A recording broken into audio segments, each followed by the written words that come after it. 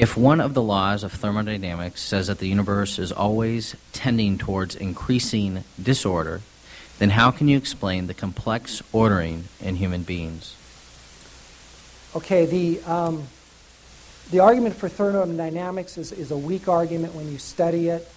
It simply says things run down with time, closed systems run down with time towards disorder, and that's because heat is generated. Now, if you have a system that's not closed, then it doesn't apply. We have massive amounts of energy coming from the sun, and so the Earth is not a closed system. You have massive amounts of energy coming, and you can have increases in complexity. Again, I've mentioned many times, but I would ask you to research this yourself. There's some very nice arguments and concise arguments. Go to my website, go to the links page, look at creationist arguments. And the law of thermodynamics, it applies really to physics. It doesn't apply, well, it applies to physics, and it is very specific in that things run down over time in a closed system. But we have an open system, in our case, of energy coming in. So it's very easy to see how life can evolve, which it has. And it's kind of silly to say it hasn't when it has. We have overwhelming evidence. It's a very weak argument when you already see the fossil record and these other stronger arguments. And by the way, Dr. Hovind makes the point where you only need one evidence. Well, in scientific method, you need to look at many evidences, arguments, and weigh them. And you must resolve the conflicts.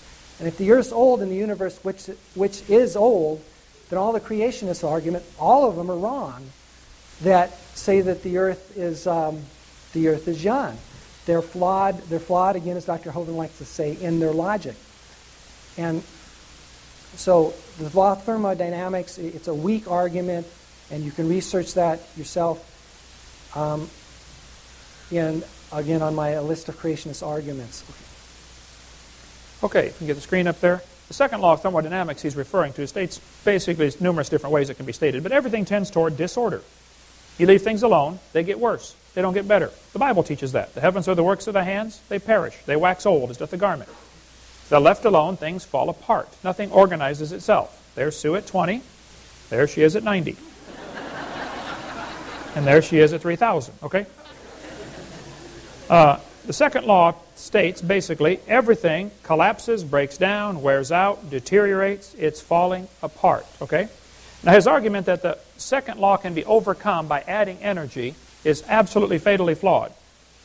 He'll say the Earth is an open system, which was what he just said. It receives energy from the sun. Well, the universe is a closed system, number one. Okay? So there's no new energy being added by definition. Secondly, adding energy is destructive, unless there's something to use the energy. See, the Japanese added a whole bunch of energy to Pearl Harbor. The anniversary of that's coming up in a couple days. They didn't organize nothing for us. A couple years later, we returned the favor and added energy to a few of their cities and didn't organize a thing. See, adding energy to overcome the second law is ludicrous.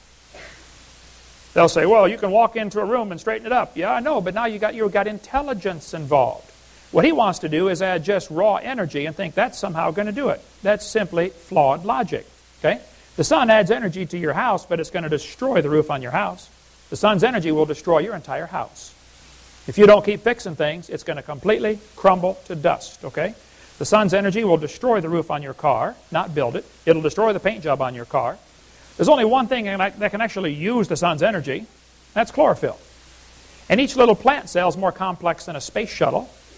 So to say adding energy to a primitive Earth is going to create life on Earth is just ludicrous. Not going to happen. Has to be a designer involved. Thank you. Would you like to extend the time? Yes, I'd like to extend 2 minutes.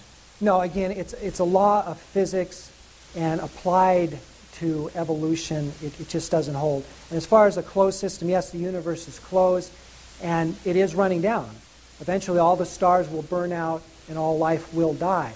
But the universe is so vast that while it's running down, you can have complexity.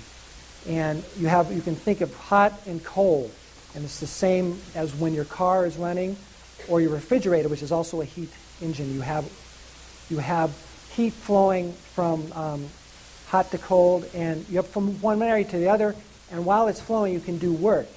When everything becomes the same, which is a very high increase of entropy, then you can't. But the universe is running down, stars will burn out. But in the meantime, yes, you can have life. And again, that's the consensus of science. It's what we observe. And it's weak argument to say, well, it can't happen when it already has happened, and when the physics and the science support the contrary. It's a weak argument for creation. And again, I would encourage you to study that yourself. So that's not a valid point as far as creationism. I think I'll start. How much time do I have? 5 minutes and a half. I have a minute and a half left? Okay. Sorry, 30 seconds. Okay. It sounded like it was going backwards. At any rate, can I have a half minute more in my closing? Can you do that instead? Okay. When we get there, we'll talk about the closing. Go ahead. Are you stopping okay. now? Okay, Dr. Hovind, 2 minutes. Okay.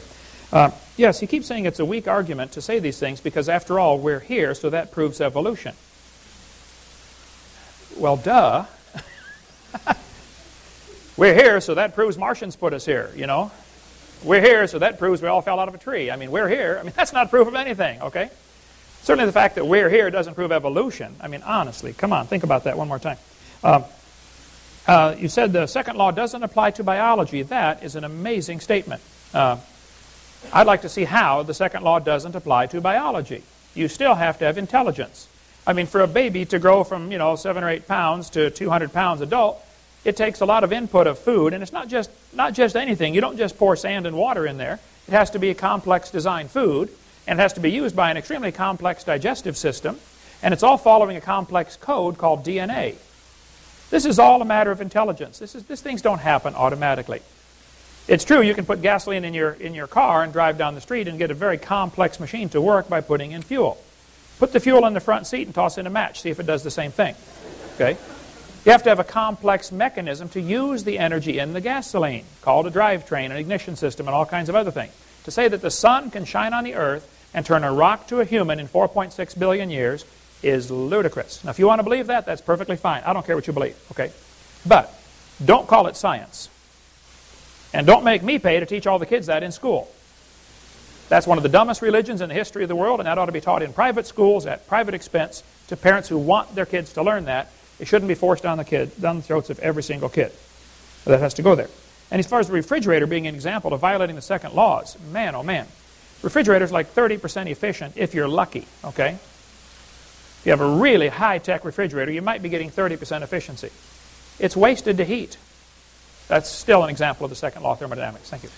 All right, for the closing statement, I had 2 minutes down each. We're going to go ahead and do 3 for each of you, and we will go in reverse order of the opening statement. So, Mr. Callahan, go ahead, and you have 3 minutes. Okay. Well, I'd like to say again, just very briefly on the second law of thermodynamics. All it says is when you do work, no machine is 100% efficient. That's why you can't have a perpetual motion machine. It simply says that there's going to be some heat generated in the work. That's all it says.